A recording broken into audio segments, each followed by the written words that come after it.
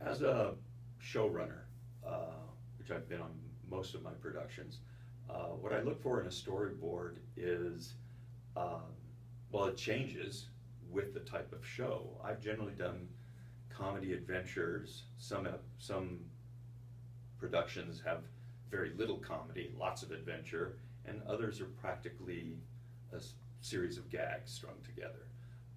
How much the camera moves is part of the tone that I ask for in a production. So that's what I'm looking for in a storyboard. In a comedy show, there's a lot of times where a joke can be ruined by being too cinematic.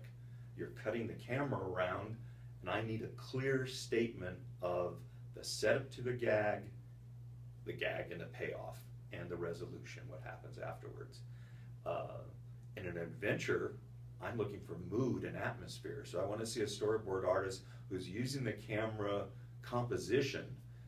What figure is very small in the frame? You know, is it it communicates a person facing tremendous odds? Well, visually I see a small little character and a looming cliff, and maybe that cliff is actually an adversary who's very close to camera.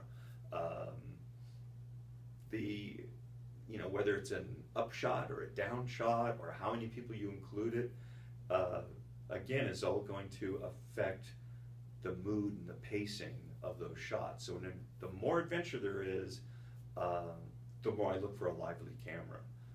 But it's important to listen to your director, because the director is the one who's setting the tone.